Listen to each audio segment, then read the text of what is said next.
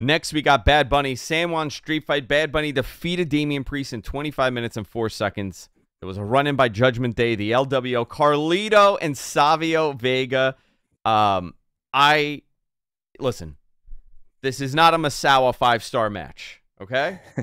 We're not getting, this is not, but it was really entertaining. I thought Bad Bunny did a great job. For the time dedicated to what he does in his professional career, to take his time out and to do this and to have a match like he did with Damian Priest. Big credit to Damian Priest, right? Huge credit for him. Absolutely. And you know what? This guy, I want people to think about Damian Priest's trajectory in his career, okay? He came into WWE later in age. He's not a young man. Punishment Martinez, baby. Punishment Martinez. Damian Priest is 40 years old. He's been there for what, 2 years? I think he was like 38 when he went over. Yeah, he was on NXT for a little while before he went to the main roster. Yeah. He wrestled all around the New York scene. He's a Monster Factory guy. He was in Ring of Honor for years. And I could remember him doing those weird Ring of Honor paid ads for like knee braces and wheelchairs or whatever it was. And dude, 6'5", 250. This guy looks like $1 million. Has great presentation.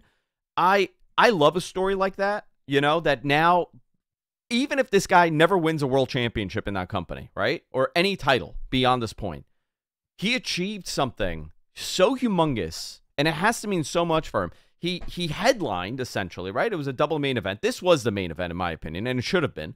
He headlined against the biggest musician in the world currently, in his home country, in front of 18,000 people. It's a great feel-good story for him. I hope he had a great night. I hope he went out. I hope he went nuts. After I saw this match, what my first thought was? I wish he could win this stupid Raw world title. Because this match doesn't go off like it did without him. Bad Bunny was excellent with his athleticism, with his willingness to do some risky stuff, jumping off the top of stuff and landing on stuff. But he had to have faith that Priest was going to take care of him and protect him in this match. And Priest did. And at the same time, Priest knew that Bad Bunny is not someone who's trained, so he knew he was going to take a beating at the same time because Bad Bunny would not be able to take care of him in the same way. Yeah. But I'm so high on Damian Priest.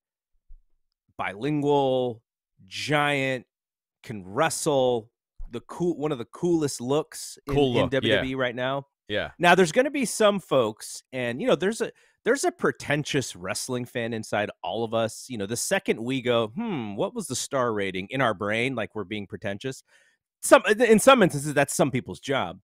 And I watched this match and I was like, my first instinct, I'll tell you, I'll be completely honest here.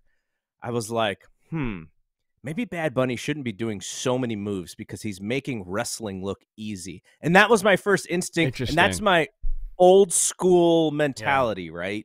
It's why Roddy Piper doesn't want to take a pinfall to Mr. T at WrestleMania 1, right? Do you feel like that about Logan Paul? Very much so. Okay. But at the same time, you pull out and go, okay, that's not necessarily what wrestling is anymore. It is to some people, right? To some people who are holding that close. And it can be in some instances. But I then sat back and go, I'm not going to even think about a rating. I'm not going to critique it like I would critique something else. And I pulled back and I said, this is such a fantastic crossover match that probably made more fans of pro wrestling. Now, how much they stick with that, who knows?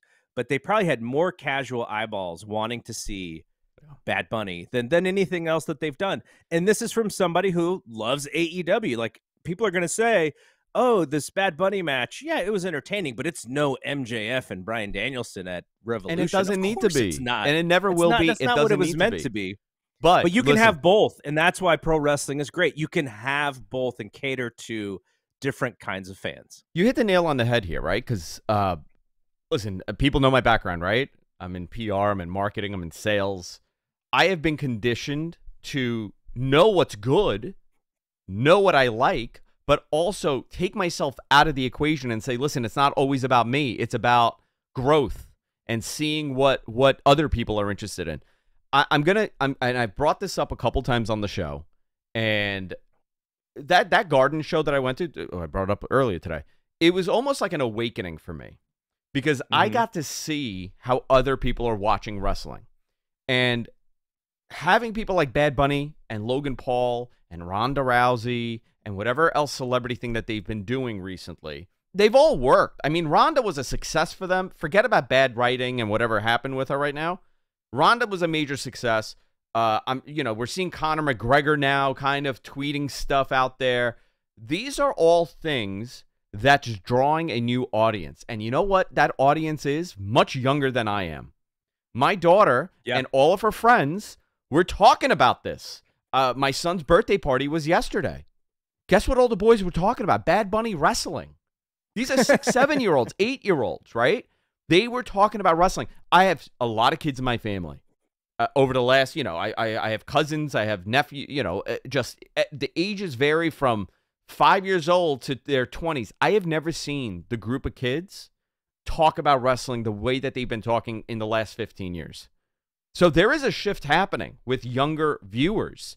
I don't have the metrics. I'm just gauging it based on what I'm observing between my kids in school. I have a very different perspective on this because I'm actually seeing what these kids are doing. This is I'm not comparing it to the 90s, right? Don't take it as if I'm comparing it to when I was a kid going to Toys R Us and buying the figures, but I'm seeing these kids in wrestling shirts, and compared to prior to the pandemic, I didn't see that. I didn't see a lot of John Cena shirts as much as I used to, in 99, 2000, whatever. There is a shift happening, and I do think it has to do with some of these decisions they're making. Wrestling is cool if Bad Bunny's wrestling. Yep. More people care. Absolutely. And at the end of the day, that's growth. That's what you got to do. And this is exactly what Vince did in 84, 85. Celebrity influence, rock and wrestling.